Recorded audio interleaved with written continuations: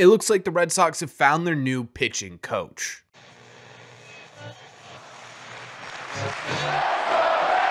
What is going on, everybody? Welcome back to Red Sea Radio. My name is Corbin, and a couple of days ago, Ken Rosenthal tweeted this out that said that the Red Sox were close to finalizing a deal with pitching coach Andrew Bailey. But after that tweet was sent, there was never really any true confirmation as to whether or not Andrew Bailey actually inked that deal, right? Fans were left wondering, is Andrew Bailey coming on in 2024? Is it still up in the air, or did this deal fall through? And we really didn't hear anything since, at least until yesterday, where two very reputable Red Sox podcasts mentioned Andrew Bailey and the fact that he will be with the Red Sox in 2024. Both the Jared Carrabis, Tyler Milliken, Name Redacted podcast and the Sean McAdams and Chris Cotillo Mass Live Fenway Rundown podcast mentioned the fact that Andrew Bailey will be joining the Boston Red Sox in 2024. So it looks like the Red Sox have got their guy. But what does that mean? Well, that's what we're going to try and figure out in today's video, because today what we are doing is we are breaking down who Andrew Bailey is, what he looks like as a pitching coach, why Andrew Bailey was hired to the Boston Red Sox, and how all of this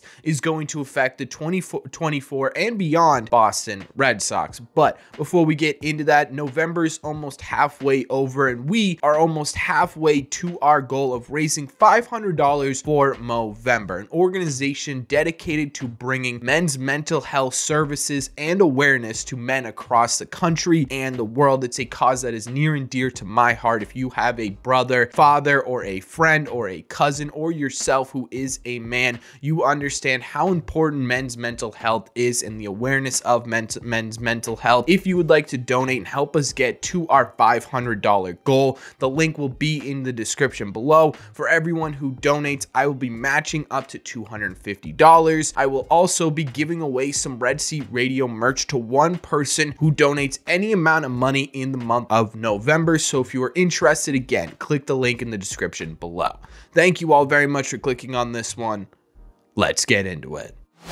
The Red Sox new pitching coach, Andrew Bailey, is a pretty interesting guy, and he's probably someone whose name you've heard of before. There are a couple of different reasons for this. Some of you guys probably recognize Andrew Bailey from his time in Major League Baseball, where he had a pretty successful career. He spent 8 seasons in the big leagues as a reliever and finished with a 3.12 ERA over those 8 years and a 136 ERA plus, meaning during those 8 seasons, he was about 36% better than the average pitcher in Major League Baseball. He won a Rookie of the Year award during this time, and more importantly to Red Sox fans, he spent some time playing for the Boston Red Sox in 2012 and obviously 2013, where in the bullpen he helped the Boston Red Sox win a World Series, right? That's a key piece to this puzzle as to why Andrew Bailey was hired by the Red Sox and what makes him such a good fit with this team. But that's not the only thing some of you guys may recognize him for. Another reason he may be recognizable is because of his off-field charity work, where he and current CBO / former teammate of Andrew Bailey's, Craig Breslow, founded the Strike 3 Foundation, a charity dedicated to pediatric cancer research, a really noble cause. And finally, some of you guys may actually recognize Andrew Bailey from his post-playing days,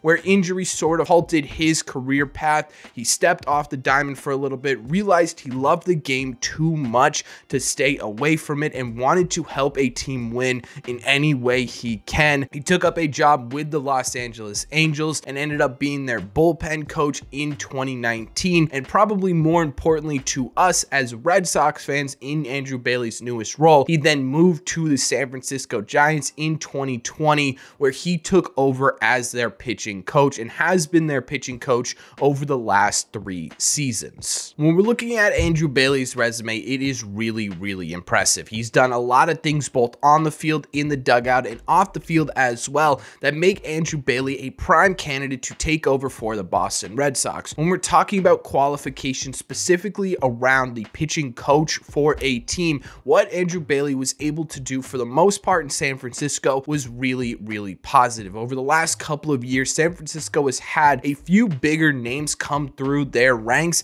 and Andrew Bailey's been able to really help all of them. He helped Kevin Gausman be a Cy Young finalist, and Kevin Gausman still mentions him today as someone who really helped him turn his career around. Carlos Rodon had one of the best seasons of his entire career after joining the Giants and working with Andrew Bailey. And just take a look at this list compiled here of pitchers' FIPS the year before they came to the Giants and the first year after they were with the Giants. Many of these pitchers on this list came into San Francisco and with the help of Andrew Bailey really improved their game, and many of them coming into really great careers and paydays, right? A lot of guys have come through San Francisco, worked with Andrew Bailey, and really improved their game all around. FIP, for those of you who may not know, is fielding independent pitching. It's essentially like if you took out all the fielders behind a pitcher, how effective are they on the mound? And for a lot of people, they got more effective when working with Andrew Bailey than they did the opposite way, which is a really great sign for Boston, right? Andrew Bailey being able to do a lot of great things in San Francisco hopefully should translate well to Boston. Now, when we're looking at how Andrew Bailey gets these pitchers to where they are going, he did an interview with MLB where he talked about his pitching philosophy, and on the surface, it seems really simple. He believes that each pitcher has a strength, and it's about centering around that strength, establishing an identity in the game, and then building off of that established identified strength, which again feels like a simple philosophy, but it takes a lot of work and a really great eye to understand each individual player's true leverage point, right? Each individual pitcher got to the position that they are in because that one particular part of their game was better than almost everyone else, right? That's sort of how it works. When you're a top pitcher in the world and playing in Major League Baseball, there's something about you that makes you special. Andrew Bailey's goal is to figure out what that is and leverage it to improve yourself on the mound, whether it's a sinker, a changeup, a delivery, a stride, an extension, a curveball, right? There's 1,000 different things it could be, but it's about utilizing that and leveraging it and becoming a better pitcher, which again, on the surface sounds really simple and sounds like something, hey, every team should be doing and every team tries to do. But if you don't understand and can figure out each individual player's specific leverage point, it becomes a really difficult task. And for Andrew Bailey, he's been pretty successful with it in San Francisco, specifically with guys like Logan Webb and Kevin Gausman. So if you combine the fact that Andrew Bailey has 8 years of successful experience in Major League Baseball, a stint with the Boston Red Sox during a championship season, and the fact that in San Francisco, he's been able to utilize the fact that, hey, injuries kicked me out of the game, but I still have all of this knowledge that I'm willing to share and help other people with, and really sort of transform a lot of pitcher statistics over there in San Fran. Andrew Bailey is a really interesting candidate for the Red Sox to bring in for this pitching job. But what does it mean for the Red Sox, and how could it impact the 2024 team?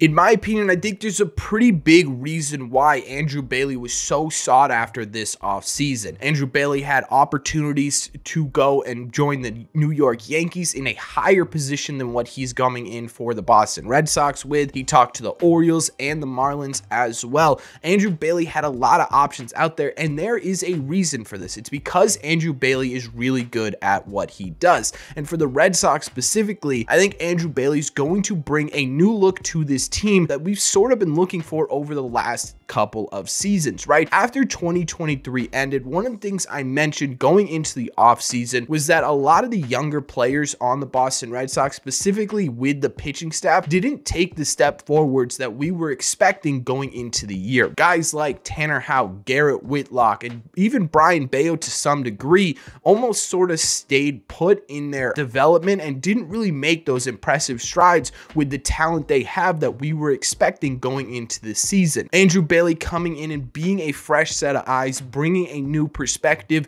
to the youth in this rotation could be a really massive step in getting this team to where it wants to go pitching wise, right? And then of course on top of that, the resume, the experience, it's all really great stuff leading into Andrew Bailey's tenure with the Boston Red Sox. And I think the new perspective, in my opinion, is maybe even possibly simplifying things. I'm not entirely sure what Dave Bush's philosophy, and I don't want to say it was overcomplicated, or I don't want to talk bad about Dave Bush because I just don't know what his true philosophy was. But take a guy like Brayan Bello, right? Now take Andrew Bailey's philosophy, which is leverage what you're best at. Now Brayan Bello is leveraging that sinker and that changeup lower in the zone and playing off of that more than he had in 2022 and 2023, and we could see some real improvements with a guy like Brayan Bello. Same with Garrett Whitlock and his changeup, Tanner Houck and his slider, right? It's going to be really interesting to see how Andrew Bailey works specifically with the younger players on this team, trying to continue to develop them. And I think that's going to be the biggest impact Andrew Bailey has. I also think there's sort of an underlying benefit to bringing Andrew Bailey in, and that is now the fact that, one, the person leading your team, the CBO of the Boston Red Sox, played and won a championship with this team. Your manager sitting in the dugout played and won a championship with this team. One of the more prominent figures in the dugout has played and won multiple championships with the Boston Red Sox. He's also the captain of your team, right? And now you're adding in a guy in the dugout who's going to be manning the pitching of the Boston Red Sox, who not only played the game and played in Boston, but also played in Boston during a championship season, right?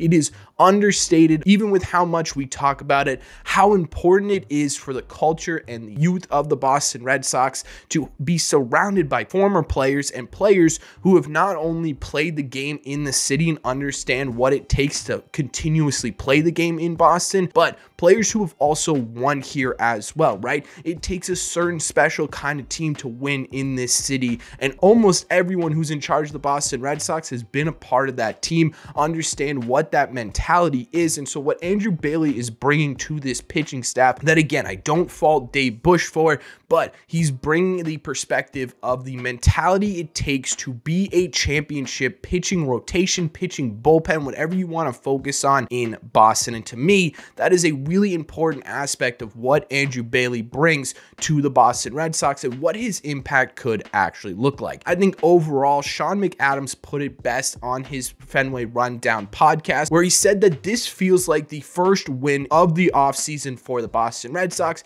because it really does. Andrew Bailey is very good at what he does. The Red Sox have been looking for a new voice to lead their pitching staff in 2024. Andrew Bailey, with his connection to Craig Breslow, Boston, and his resume over in San Francisco, feels like a perfect fit, but we're not going to know until he actually starts doing things. We're also not going to know until the Red Sox get him the pieces that he needs, right? He could do all of the teaching in the world. He could do all of, little tweaks here and there, and really getting the best out of the staff that you have. But if you aren't going to give him the best tools to work with, he's never going to be able to get the job done. So now that they've got their pitching coach in place, it's time for the Boston Red Sox to go out and get some pitchers to help Andrew Bailey transform this rotation and transform this major league pitching staff. But overall, I'm very excited about Andrew Bailey being here. I think he's going to do a lot of really great things for the Boston Red Sox, and I think it's really cool that Craig Breslow was able to use his relationship with Andrew Bailey and bring him into the Boston Red Sox. I think this is all good news, but that's just my opinion. So let me know in the comment section down below, what do you think? Are you excited about Andrew Bailey coming on? Are you nervous about Andrew Bailey coming on? Could you not care either way? What are your thoughts on the Red Sox hiring Andrew Bailey in the comment section down below?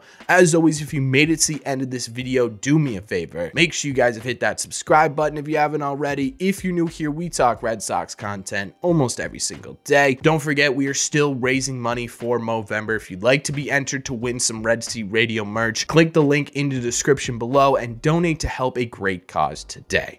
Thank you all very much for clicking on this one, and I will see you in the red seats.